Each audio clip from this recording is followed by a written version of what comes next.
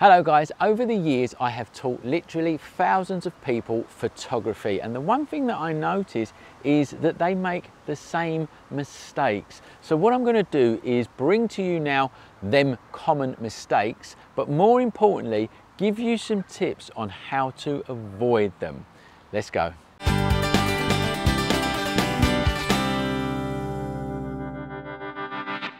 Hello guys, I'm Mark Newton from the School of Photography, where we teach you photography properly in a structured way by professional teachers. So I'm going to bring to you in this video common mistakes that beginners make and give you tips on how to avoid them. So firstly, let's go and find somewhere to bring you the first common mistake.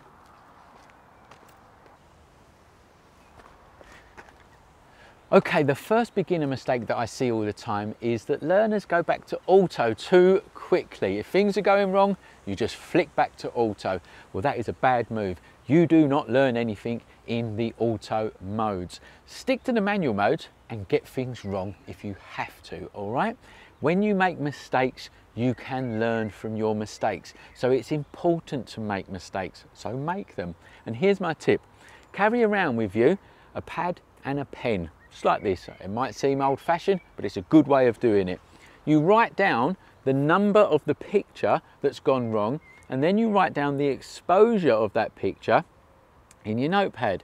You can then try to figure out what's gone wrong. Has it gone too dark, too bright, too blurry, whatever? And it may be that you can figure that out there and then. You know, you take a step back, you look at your notes and you figure it out. Or it may be that you don't figure that out for, you know, a few weeks or during your learning journey. But either way, you are learning. You are learning from your mistakes. You're not going back to auto.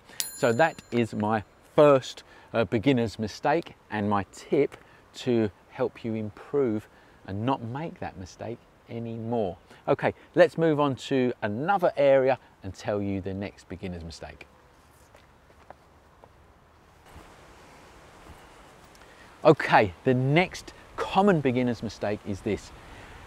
You do not use the frame correctly. You don't consider the whole of the frame. And what I mean by that is you could be on holiday taking a picture of someone and there's a big umbrella coming out the back of their head or a lamppost coming out the back of their head. Now that is called composition, and composition in photography is really, really important. It's a whole new subject and we've got a whole lesson on it over at the School of Photography. I'll give you a link here, go and see it. But it's really, really important to get the composition, the framing of your pictures correct. It can make or break a picture. So here is my tip. Do not use live view to take your pictures. Don't use live view as much as possible. Look through the viewfinder as much as you can. That will block out the whole rest of the world and concentrate it on that lovely little rectangle that you need to capture life in. Okay, so look through the viewfinder, not the screen. And also concentrate on the background first and then your subject. Concentrate on the background first and then concentrate on what your subject is doing. That will avoid you from not considering the whole frame. And there's my tip to avoid that mistake and the other beginner's mistake. Now I'm going to find somewhere else and tell you the next one. Okay, the next mistake I see beginners make is that they spend all their money on new equipment thinking that it's going to make their shots miraculously better. It will not. You take the picture, not the equipment. Yes, it's nice to have new lenses and really, you know, good stuff, I suppose, but it will not get you a good shot. You will get yourself a good shot. Do not become the all the gear, no idea person. And if you want to know who that person is, we've made a lovely video of it and I'll put a link to it around here so that you can go and see it. So here's my tip. Get good with the equipment that you've got first before you start upgrading, because that equipment, new equipment, will not make your shots better. Knowledge of photography will make your shots better. So you need to learn photography, and you can do that on any piece of equipment, on any camera, any DSLR camera. You will learn photography properly. And that's what's going to get you good shots, not expensive equipment. So that's a common mistake, and there's my tip for that one. Now let's find somewhere else to tell you the next tip.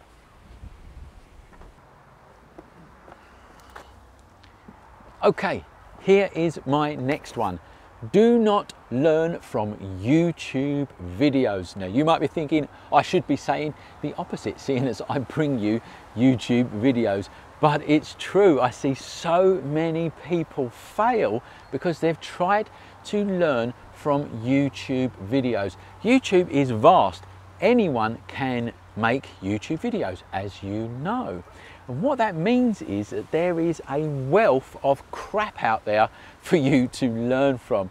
Now, amongst that is some really, really good stuff, but you have to search through all of that and find the good stuff. And even then, how do you know that it is good and accurate knowledge? It might just be entertaining. Don't think that millions and millions of views means that it's good education. It might just be entertaining.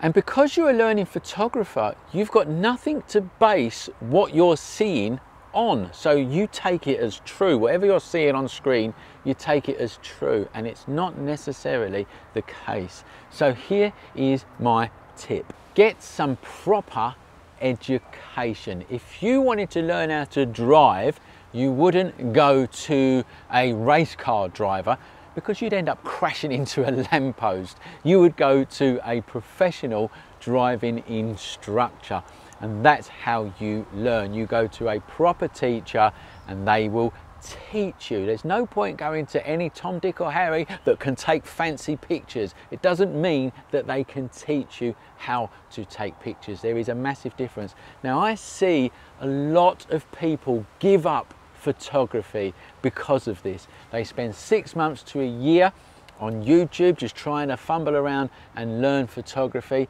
and they do one of two things. They either admit that they need to go and get some decent education, or they give up photography because they think that they can't do it. And that is simply not the case. They can do it, they've just learned wrong. So save yourself some time. Get some proper photography education and kickstart your photography career or your photography hobby really, really well, really solid. Okay, let's go to the next place to tell you the next bit.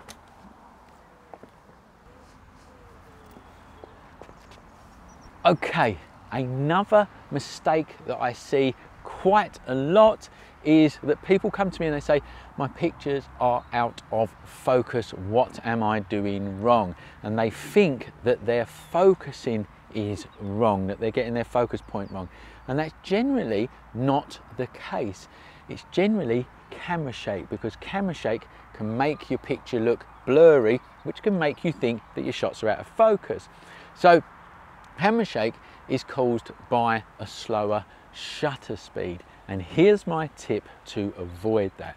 If you are hand holding your camera, don't go below 125th of a second. You can on occasions go to 1/60th of a second, but I would avoid that if you really want to make sure that you don't get camera shake. And the other thing is, hold your camera properly. So if you hold with your right arm, you've got your grip here with your thumb and your finger free. This hand goes under the lens, and then you can bring your camera, your arm, and your camera into your body, hold it up to your eye, and that will create like a body tripod and help you avoid camera shake. So my tip there is to don't shoot below 125th of a second, and to hold your camera properly all of the time. Okay, let's go somewhere else to do the next bit of this video. Now, if you want to learn photography properly in a structured way by professional teachers, come over to theschoolofphotography.com, where we teach you photography, Lightroom, Photoshop, studio lighting, loads of photography stuff. There's freebies over there as well, so you can try before you buy. Come over and see us. We can help you learn photography properly. Okay, like I said, I have taught thousands of people over the years. 2002 I started teaching photography, and they are the common mistakes that I find again and again and again, and I really hope that it helps you out and them tips help you avoid making them mistakes. Don't forget to like this video, share it with your friends, subscribe to our channel for more of this kind of stuff, hit that bell button so you get notified of our videos. Thanks for watching, and remember, learn more at the School of Photography.